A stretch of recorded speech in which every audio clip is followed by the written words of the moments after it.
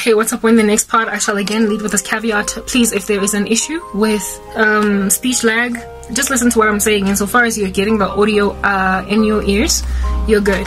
Alrighty, so in the last part I was speaking about how it is that I rejected all things in the darkness, right? I kept things quite fluffy.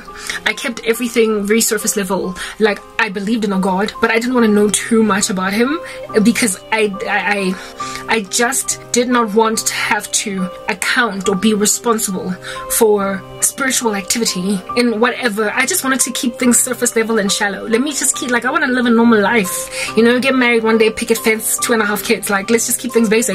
Ain't no need to, you know, commune or communicate with the other realm. It's too much for me. It's overwhelming and exasperating. So we're just gonna keep things basic, light, and just surface level. And that mindset rescued me from getting involved in darkness. But if I tell you the amount of sorcery that was already in operation in my life by the time I got to, guys, like what, 23, 22, 23. I had one of my bosses when I was about, indeed, 22. I found out only when I came to Christ that when I quit my job, when I left that job to go and work somewhere else, she cast spells on me so that I cannot prosper in my career. So I can't get very far. I still went on right ahead to, I guess, get elevated up the corporate ladder. I was cool. And it was only when I came to Jesus that I found out that that boss tried to block my progress, my growth. I spoke about bosses who block growth of their subordinates and all the people in corporate that are deliberately trying to prevent the youth from thriving in one of my other previous series, my sets. So please go watch that and figure out what it is that God has to say about that, right? I had a boss of that nature do that to me. So at some point in my unfortunate life, I would have been this very intelligent, bright young woman that would have met with brick walls that I would not be able to understand. But it must also be gauged that nothing here on this earth, albeit this earth, the god of it being the devil, happens outside of the will of God and the never mind will of God, but God is sovereign. What I want to say, permission. Only look at what happened in the book of Job when the devil, well, Satan was busy roaming up and down with the sons of God. The Lord is the one that presented Job before him and not the other way around. He said, have you considered my servant Job? And then the devil went on to ask God if at all he can test Job. And the Lord was like, go on right ahead. You can do this much and not much more. So it turns out that God not only has got control and dominion over what the devil can do to Christians, but also unbelievers. Because I was not saved, and yet I had this like boss that bewitched me when I was just 22. I only got born again a good 5 years later, and yet I still grew like weeds up the corporate ladder. It's like her witchcraft just hit brick walls. It just smoked up in the sky like incense and could no longer be comprehended as such once it had evaporated. Do you understand? It did not do anything. It didn't touch me. But here it is now that I'm a born again child of the living God, and it looks as if though I keep on hitting brick walls. It looks like I am bewitched. It looks like I'm cursed, when curses have been in operation all my life that just did nothing. They never know. In operation is a bad word or a bad bunch of words. Rather, curses have been sent me that did zero. They did like nothing in the run-up to. There is just so much sorcery being practiced by Africans. I mean, it likely is just the world at large, but you know, I'm in Africa, so I speak to my ecosystem.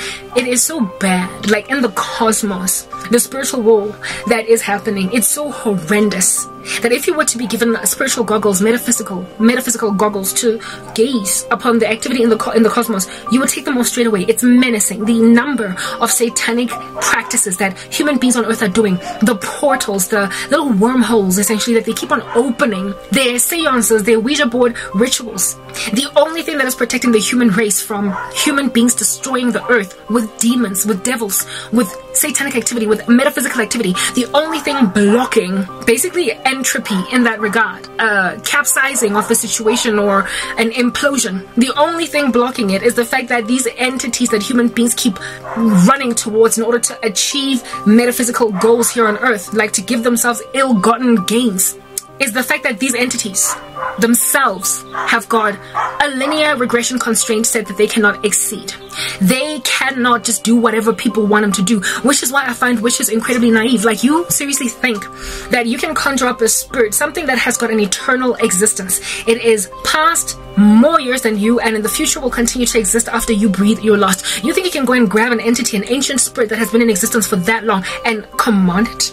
commanded, for crying out loud, to do what you wanted to do. It's got power over you, dominion over you. We are made a little lower than the angels. If we are, okay, so there are people who believe that demons are disembodied spirits of the Nephilim. If we are made a little lower than the angels, we can also trust that even those demons are higher than us, because they are the mix of human DNA and angelic DNA, which is loftier than human DNA. So it would be angels, it would be demons, and then it would be us. So when you're dealing with not only something that has been spiritually created loftier than you, but it also does not have a death date. It does not have an expiration date like you do. The finality, the beginning that you have and the end that you inevitably will have, it does not have these meager 80 years here on earth. How in the world do you think that something that is as ancient as that, with such a long ago start date and a perpetual end date, like there is no end date, it's infinite, it's just around, it's not going anywhere? How in the world do you imagine you can rock up and start to teach it, train it, tell it what to do? It's like kids coming into a classroom in first grade and telling the teacher what to teach them. Telling the teacher, I don't like the 2 times table, please do the 3 times table today.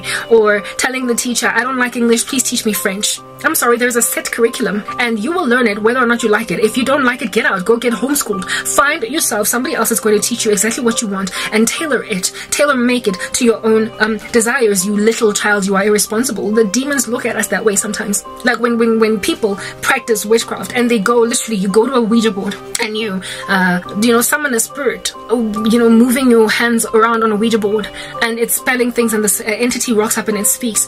You are calling something that doesn't have to answer you when you call it first and foremost, and when it answers you, it doesn't have to tell you the truth, and when you tell it to go, it doesn't have to go. You've opened a door that has given it access to a world that they've always wanted access to. Why would they leave? That is why people who dabble with dark arts, like who play with Ouija boards and stuff, get tormented all their lives until they either give themselves to Christ or they seek out some kind of a temporary exorcism in the Catholic Church or whatever. Like, you are playing with things that are bigger, loftier than you, and they are your teachers. And they will teach you their curriculum. So once you open the door to them, once you enroll in their school, you're gonna learn what they want you to learn. And you will graduate at the time they say you must graduate, after 12 years as opposed to just maybe 9. You are gonna follow their rules all the way up until you die, and they get to also be the ones to decide if you graduate. So nobody walks in a greater power as a sangoma than what it is that demons will allow them to walk in. And nobody can do a spell that devils are not prepared to carry out. And the thing that determines the preparedness of devils to carry out the work of a spell, for crying out loud, is whether or not God has given them that permission. So in the same way that you're in the school of demons, demons are in the overarching school of God, in the sense that God Almighty is like the principal of the school, and the principal of the school is the one that has got power to change the curriculum. So if at all the student feels like they want to learn the 3 times table instead of the 2 times table today, and they tell the teacher, I'm not learning the 2 times table, I want the 3, and this demon is like, and this teacher is like, my goodness, this child is just I can't deal, I don't want to do what this child wants me to do. I'm a teacher, I'm going to teach what I want to teach. But then this teacher goes then to the principal of the school, and is like, you're not going to believe it, there was this disrespectful child in my class that is insisting, over like lunch in the staff room or whatever, they're insisting that they want to do the 3 times table instead of the 2 times table. They're just so annoying. Sometimes God can be like, have you considered this particular person? Or the Lord can be like, you must give that person what they want. God, for his own purposes, it's written in his word, okay, that the Lord has set apart everything for his purposes, including the wicked for the day of trouble. Judas, for instance, is not a dude that just decided to betray the Son of Man. He had to do it.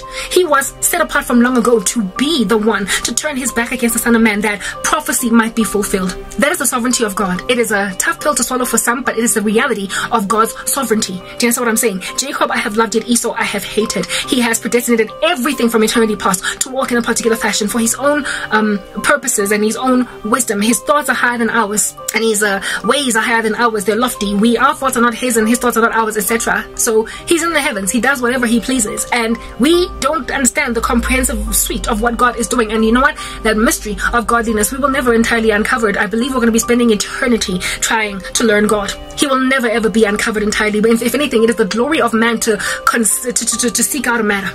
The glory of God is to conceal a matter, and the glory of man is to search it out. So we are going to be glorified in heaven for searching out God for all of eternity. We will never have the full comprehensive knowledge or understanding of who this being is and what he's doing, and we will ever be learning. There's work in heaven. There's work in heaven. Do you understand? So that's what's going to keep us busy for all of eternity. So therefore, his mysteries are unsearchable. They are unsearchable, and they are broad, they are wide, they are deep, they're extreme. And so for those reasons, we can never really understand much of why he does certain things. But what we can trust is that he is holy and just, and so can do no wrong. And in believing that, walking therefore in faith, we then capitulate to his will when it is unfolding in our lives, albeit being different or contrary to what it is that we would much rather have happen. Job would have much rather not have gone through what he went through, but he went through it, and when he went through it, he stuck to God because, you know, it is him that he trusts. He is good, he is holy, he knows what he's doing. And ultimately Job was, proven as a man of God and was restored to everything that he needed, lacking and nothing. So therefore, if the Lord decides that which you want to bewitch that little boy in the corner, I am not happy that you should want to do that, but I am going to allow the devil that you want to use to stop that little boy from passing grade 9. I'm going to allow the devil to distract that little boy, to make him sleepy during exams, to make him sleepy when he's studying, to make it difficult for him to get anything done. And I'm going to allow, therefore, when this boy fails grade 9, for this witch that bewitched this boy to believe that his witchcraft works, and so think there is power in the sorcery, because I have given him warnings time and time again to repent, to walk away from this darkness. So what I'm going to do this time around is give him prosperity in the darkness, so that he can go to the abyss, to the end of his life. He is reprobate and handed over without repenting, because this is how much time I gave him to do better. I showed him over and over again, witches, you would be lying to yourselves if you said that every last spell that you have ever cast has worked.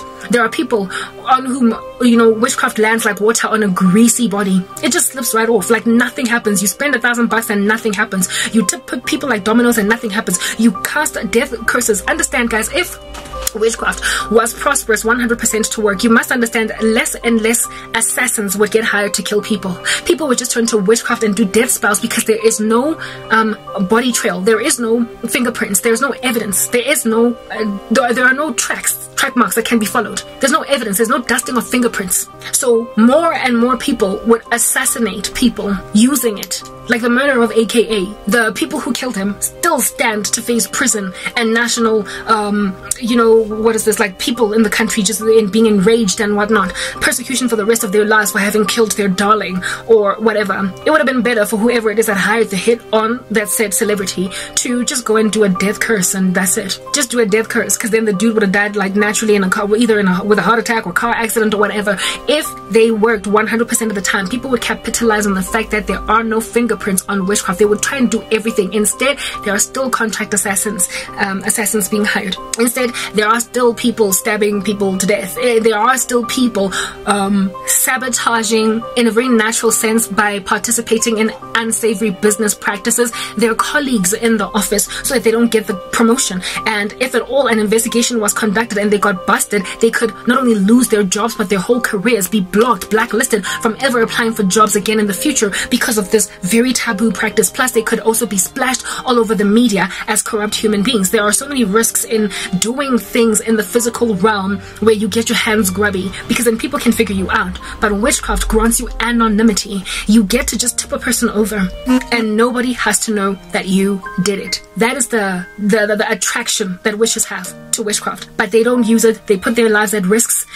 sometimes, in danger, doing things in the physical realm, because witchcraft does not guarantee them success every single time. Next part, my battery's low.